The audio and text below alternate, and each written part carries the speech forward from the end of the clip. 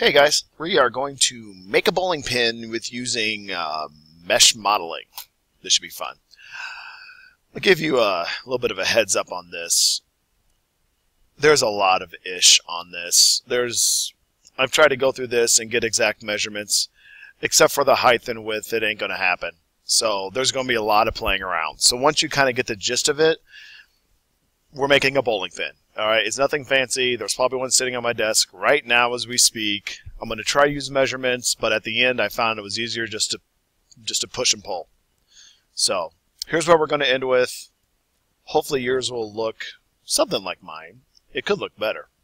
Who knows? Alright, so we're going to do your normal start, new, English, standard, IPT.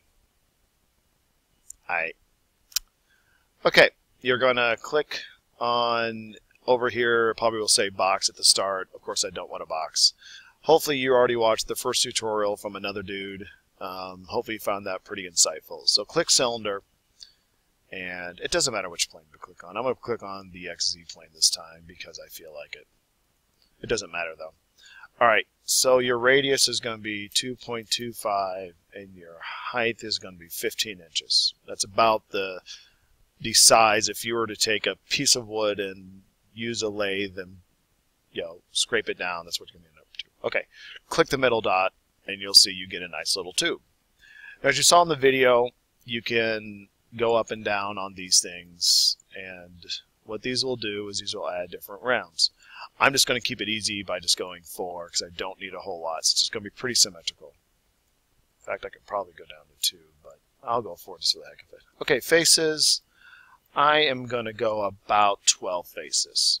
I'm probably going to add more throughout the process, but I'll teach you how to do that. Now, as you notice, the more faces you get, the less round off this top gets. But I'm going to go back down to 4. What's this capped mean? Oh, that's interesting. I don't want that. Okay, press OK.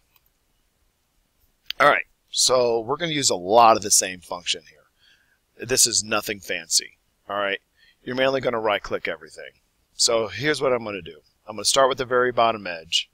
I left-click on it, I right-click, and I go to Edit Form. Now you always want to click this loop first. What this does is this will choose the entire loop. Okay. And then I'm going to go Scale. Scale's the one on the right-hand side. That's the only tool I'm using through this entire thing. Sorry, it's going to get really monotonous after a while, but it's fun at the end. Okay.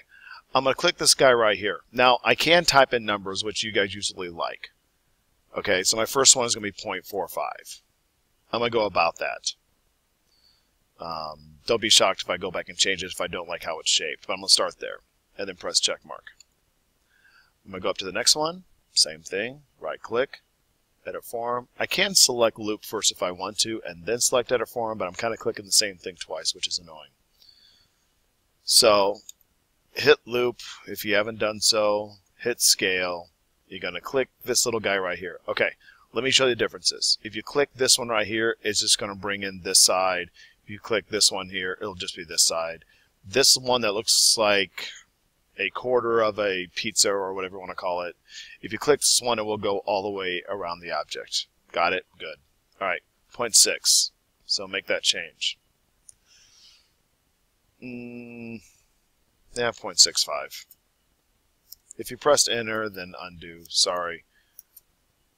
There's a lot of ish on this. I've done this thing 3 times already. This is what I'm going to come up with. So, select loop again, edit form. You didn't select loop. Do it again. Scale. Click the side angle button, and I'm going to go 0.7 on this one. 5. Big little fatter than I did last time. Okay, so we're slowly going to move our way up. Edit form, loop, scale, that thing, 0.85. How about that? Alright, so I'm going to leave this next one, the actual, no, we'll do this one at just 0.95. So edit form, loop, scale, click here, 0.95. This one I'm going to leave the same. Okay, alright. Now I'm going to go to this one right here. So this is the last one I did. Skipping this one, I'm going to this one. So if you're counting, I'm on 1, 2, 3, 4, 5, 6, about 7 up. No, not 7 up, but 7 lines up. You know what I mean. Click Edit Form again, loop. We're going to do this one. Okay, now we're going to start making those curves of the pin going up. All right, so I'm going to go 0.75. Oops. I guess I didn't click my direction. 0.75. So now I'm starting to go in. Okay, now we're going to do something a little bit different because this contour goes a little sharper now. So what I'm going to do is I'm going to click on the select loop. I'm going to go up here to the top. You see where it says Insert Edge. There's a few other copies here or a few other options. I'm going to go to Insert Edge. It brings one down, but I want to bring it up. So I'm going to go -5 so it goes in between there. Okay, so now we see that it inserts another plane. Now, just for the sake of playing around, I'm just kind of just thinking out loud here. If I wanted to, you see what happens if you click the wrong one. It kind of swerves it back and forth. Of course, I don't like this. It looks like a hula thing. All right, anyway, I'll cancel that. Let's go back in and re-edit that one. Scale. Now, if you want to, you can start to kind of drag it in yourself if you want to kind of ish this, which is fine. I'm going to go about 0.8 on that one if you want an exact measurement, but that should be enough. All right. Now, I'm just thinking out loud in my head. Maybe I can just click this next one and go loop. I can. Ooh, that's going to save me some time. Okay. I'm going to go in a little bit more on this one. Let's go about 0.65 if you want to do an exact number. Okay? All right, so I'm going to exit this one, but I need another thing here in the middle, so I need another edge. So I'm going to click here. I'm going to go to Select Loop again. I'm going to go to Insert Edge, and I'm going to add another edge. I did not know I could do that. That's so exciting. Yeah, I'm a dork. All right, Select Loop. Edit Form, Scale, click here. We're going to move this guy in a little bit more. Look at the bowling pin right beside me. I'm going to go about 0.6, 0.5-ish, somewhere there. And I'm going to just click the one above it, loop. I'm going to go in and 0.45. So not bad. I think I'm going to go back and adjust right here because it's not really too smooth, but I'll worry about that later. Nah, I'll do it now. So I'm going to click this one here. I'm going to loop. Okay, by now you should be getting the hang of it if you know what the bowling pin looks like or if you're familiar with it. Dorks like me raising a bowling alley, this is really like second nature, but there's my 0.75 I did on that one. Yes, I'm jumping around. I'm finding I need to expand right here because you got this weird hump. So if you need to, you just go to Select Loop, Insert Edge. We're going to go negative. Press OK. So I got this new one right here. Oops. Got this new one right here. Going to hit the form. Going to hit the edge. And I'm just going to bring this one out. So anything above 1, oops, I did not want that. So anything above 1, so 1.05, will make it bigger. Anything less than 1 is going to make it smaller.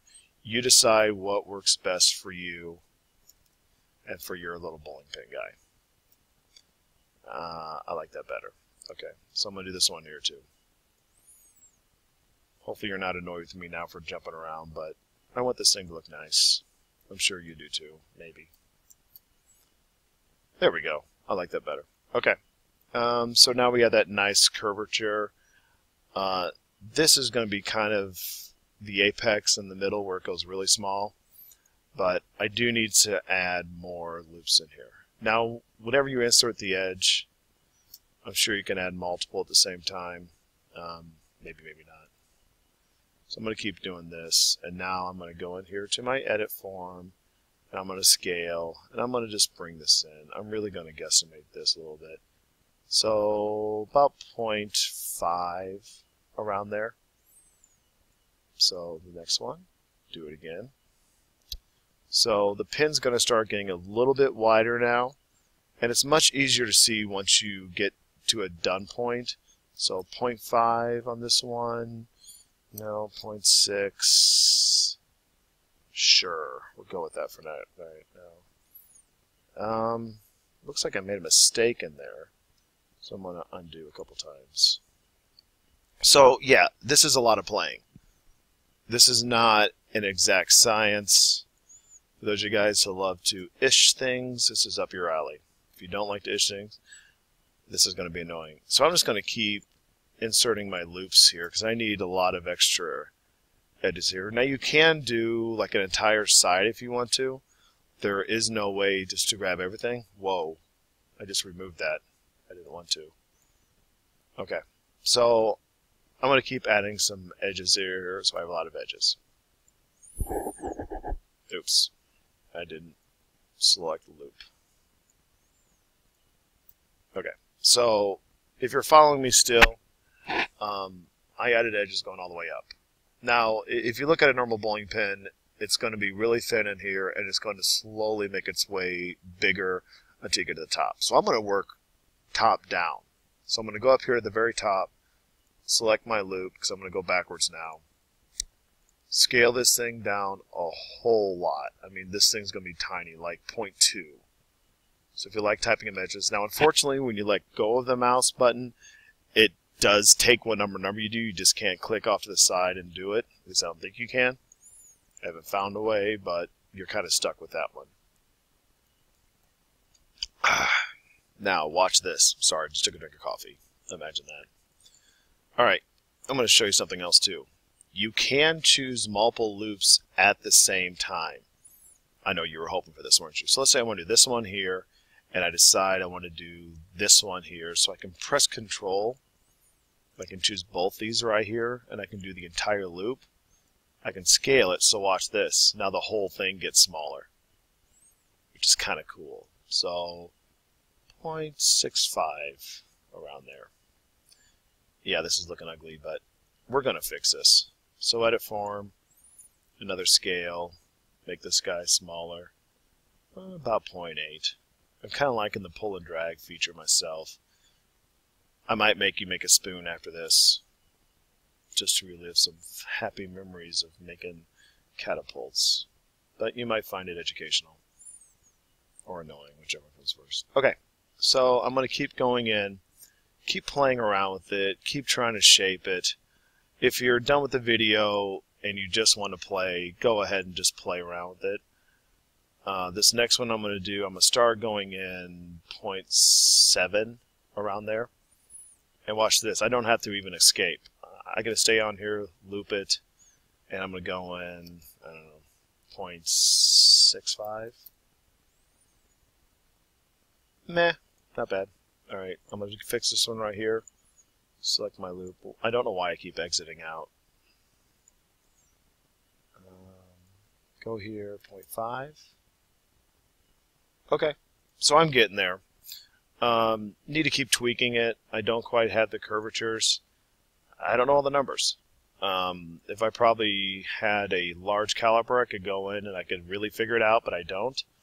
I just have ours at school, so I'm just going to keep playing around with this thing until I like how it's shaped. So you can probably stop the video here in a minute.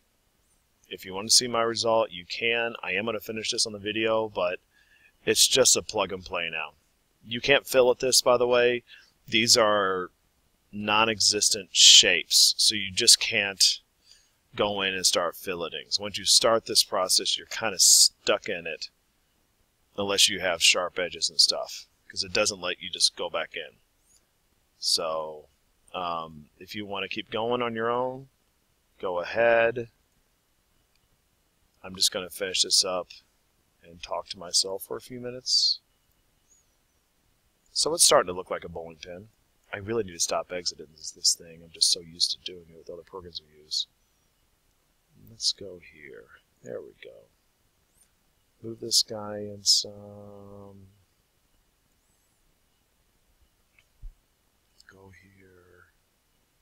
Select loop. Move this guy in here some. We're starting to look like a bowling pin now. A little bit. Select loop. Move in. I think you see now why at the end I'm not using exact measurements, because This would be really hard to plan out the way I'm